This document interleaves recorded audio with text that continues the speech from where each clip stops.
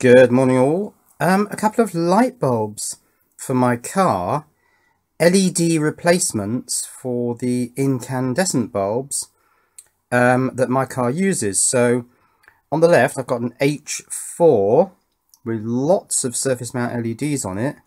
That would replace the dual filament H4 bulb with, one of the filaments is the dipped beam, isn't it, with the little deflector reflector thing, and the other one is the main beam. So I'm expecting this one to well, at the very best probably go bright and dim.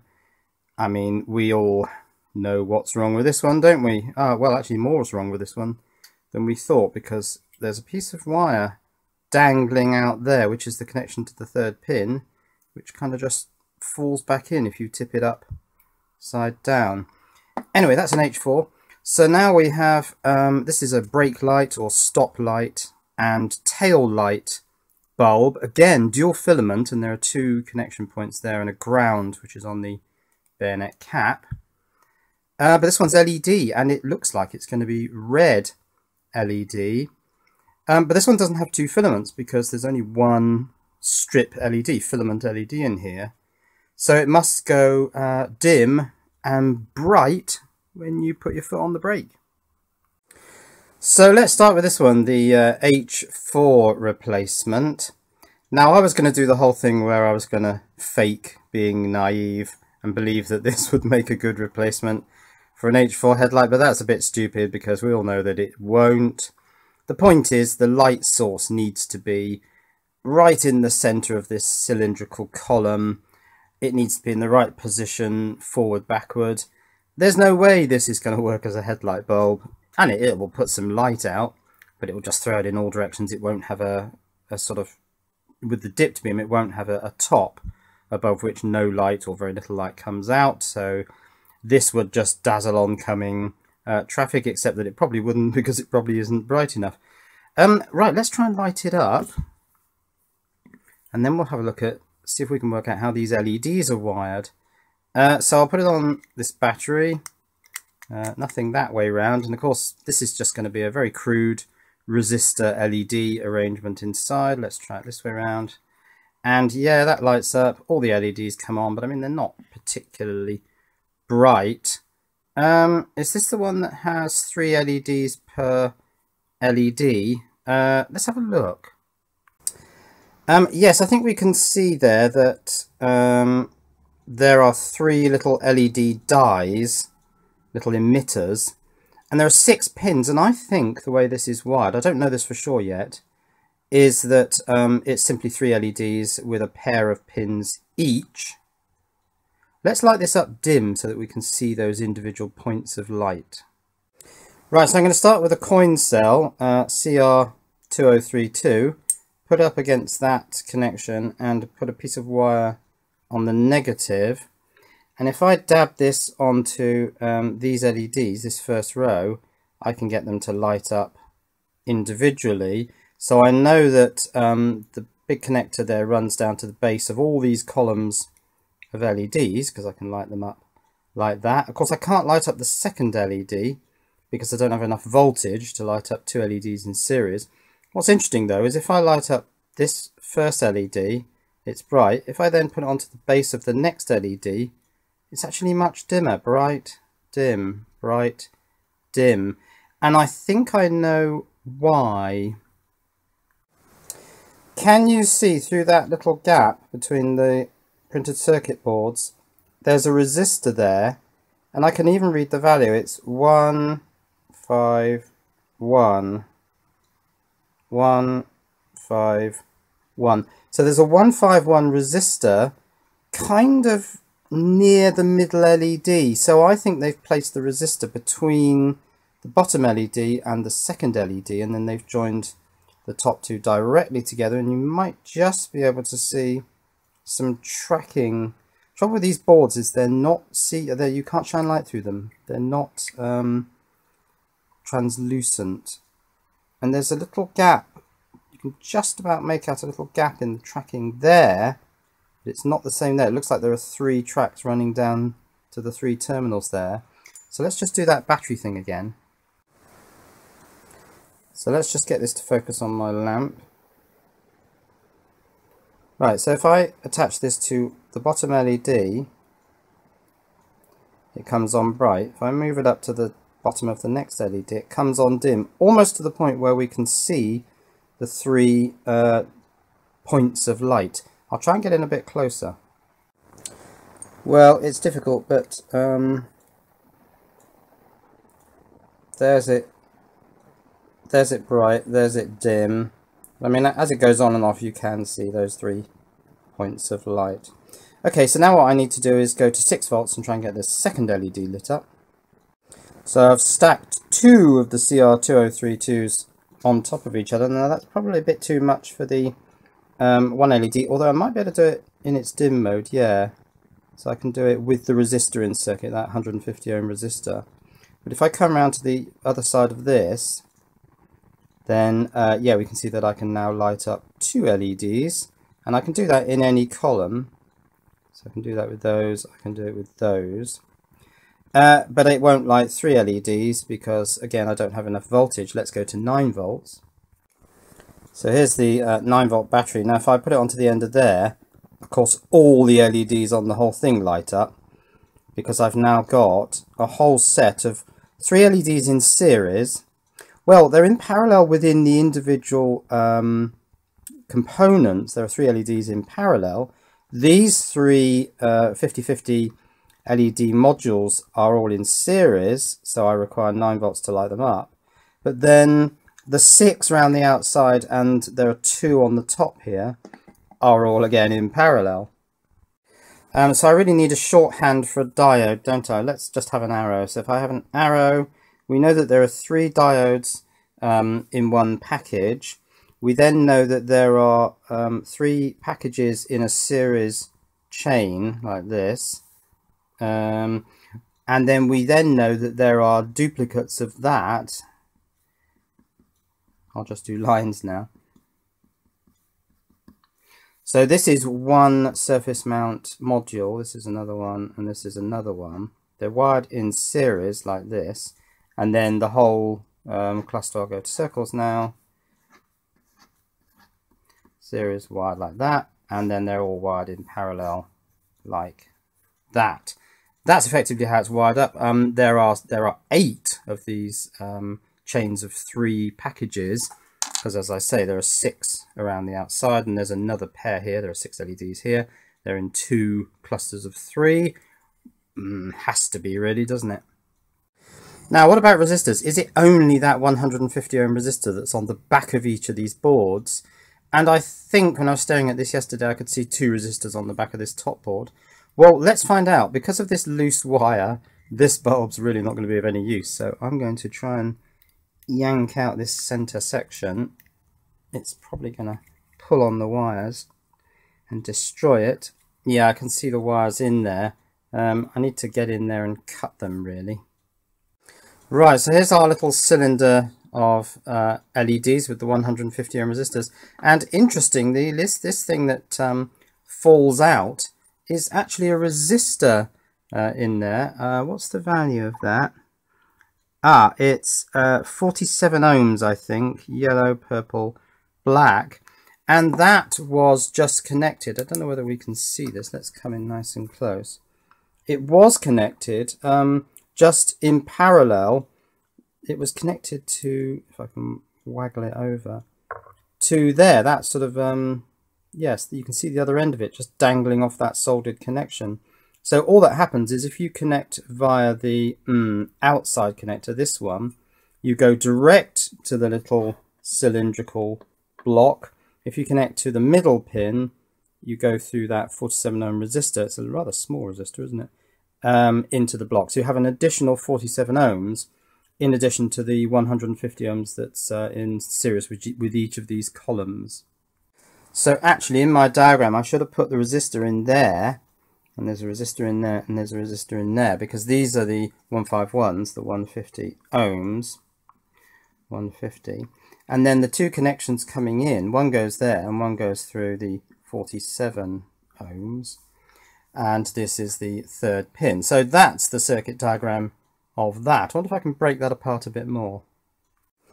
Right, so with a bit of brute force, I've broken one of these panels out, and there's the 150 ohm resistor on the back between two of the LEDs, between these two. And you can see that there are 150 ohm resistors on the back of those. There are two 150 ohm resistors on that top board with the 6 LEDs, and it looks like the bottom board is just distribution. There are a couple of wires running from bottom to top. So that explains that light bulb. Actually, not quite. I bought a second one of these, and this one appears to be intact. It's kind of the Leaning Tower of Pisa, but never mind that. So let's bring in a 12-volt battery pack.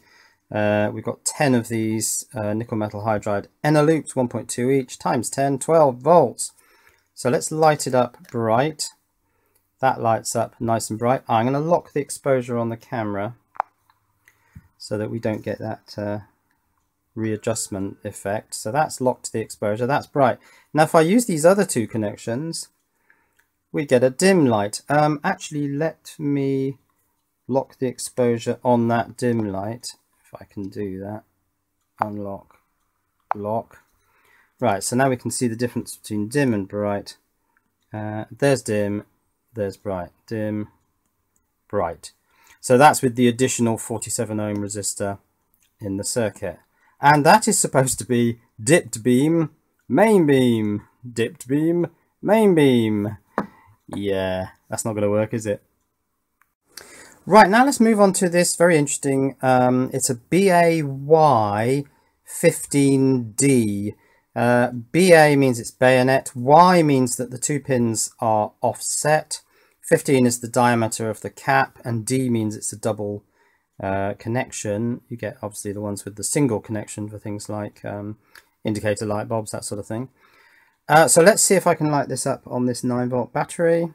Not that way around. Let's try that way around. No, let's try the other filament. No. No, so it won't light on 9 volts. This one looks like it does need 12 volts. Let's give it 12 volts. And there it is. And it looks pretty good. Let's turn it around that way. So what we appear to have, exposure still locked, that's good, is dim one way round, so that's tail light. Flip it the other way around, and it's bright, so that's stop light or brake light. So it just changes the brightness of these filaments, and it's coloured kind of red, although in my car I've already got a red plastic filter, so but there's nothing wrong with having a red bulb inside a red filter. Dim, bright. Yeah, that looks quite good. Let's compare it with a regular tail and stop light, or rear light and brake light. That's obviously the bright one, and that's the dim one. So yeah, this is very interesting. Inside, let me get in a bit closer. So we can see these two strips of some sort of material. There's a red or kind of orangey phosphor jelly blob sitting actually on both sides of those strips. They're clearly in series because they're just joined at the top with a bit of solder. Now we can see an inductor in there. I can almost see the value of it, but not quite. And there are some components down in there. It's a double-sided board by the look of it. It won't run off 9 volts, but it runs off 12.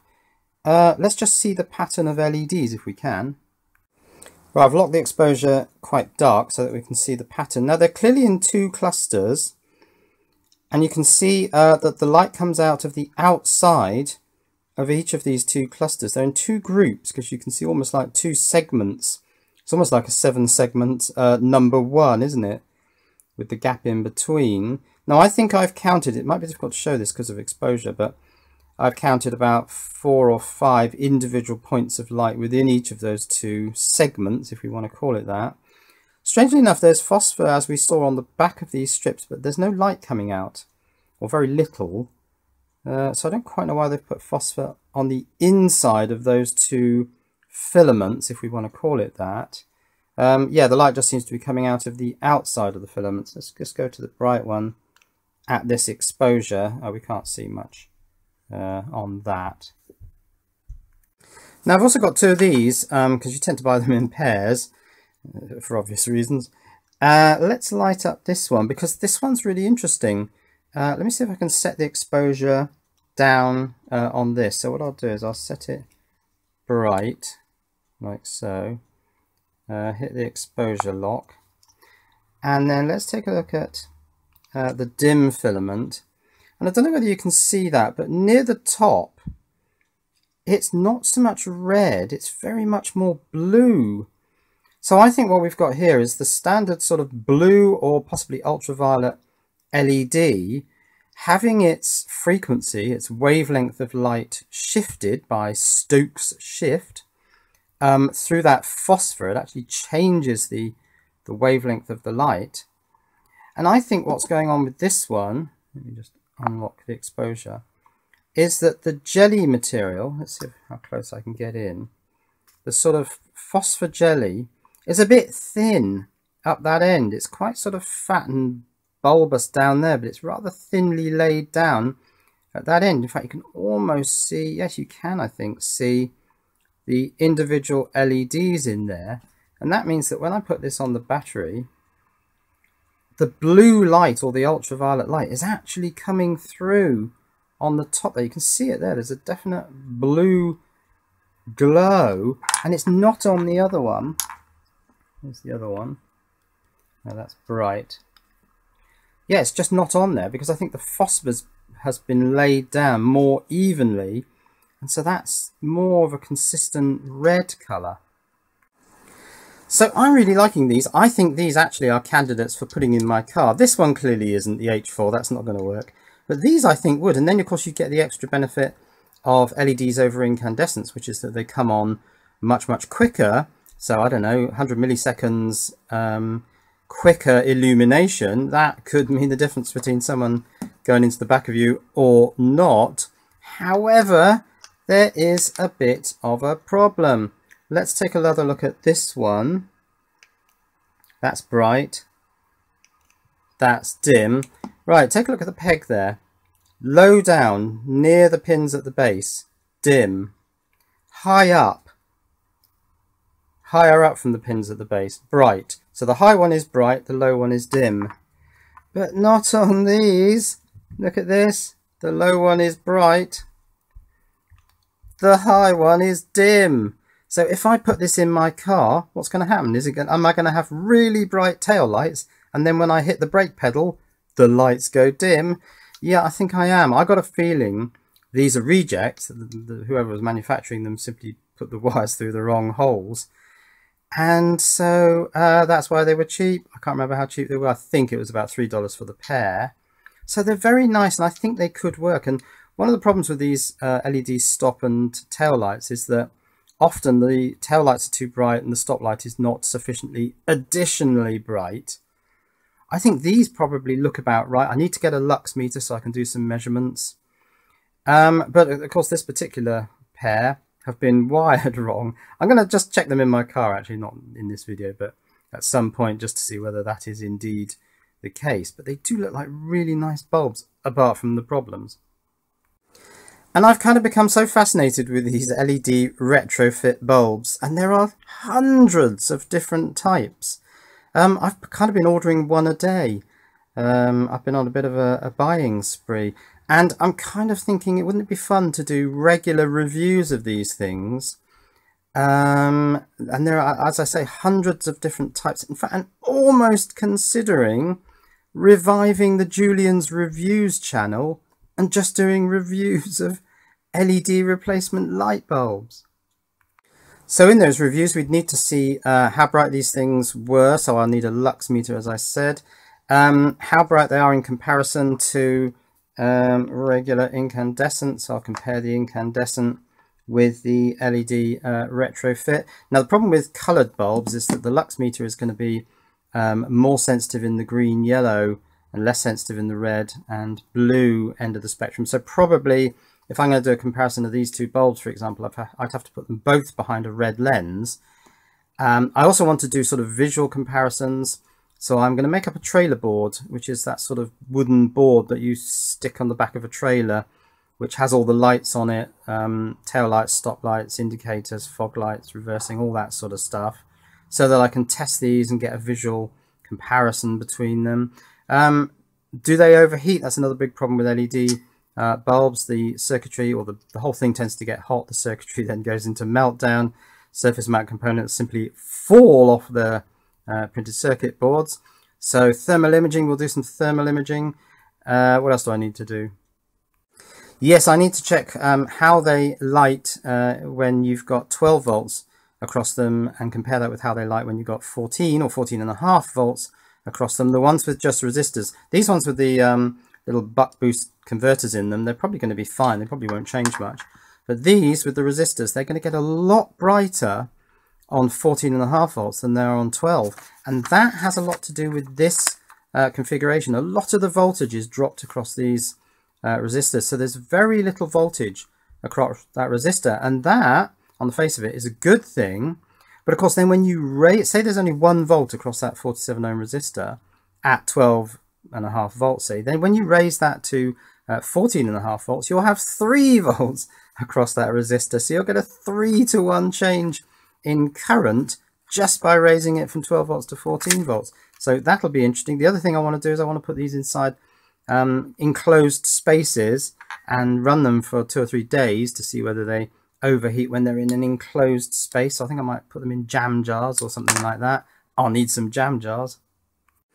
And then I'll need some enclosures for the front lights, some proper focused beam enclosures, so that I can see what sort of mess of light comes out when you put something like this in there, and compare this with some of the really quite good LED replacement headlamps, H4s, H7s, H3s, H1s, I think there is, and look at beam patterns, so shine them onto a wall, measure the lux output.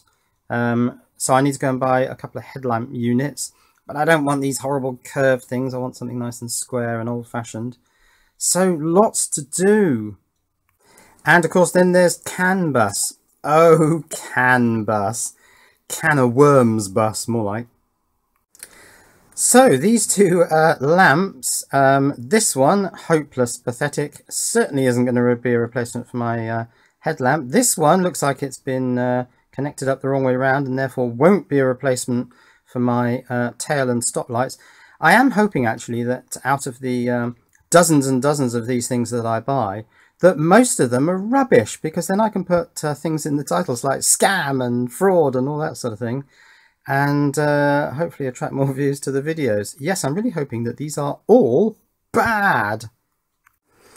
And yeah, I think a lot of them will be, so it could be great fun reviewing these LED replacement light bulbs. But for the moment, cheerio.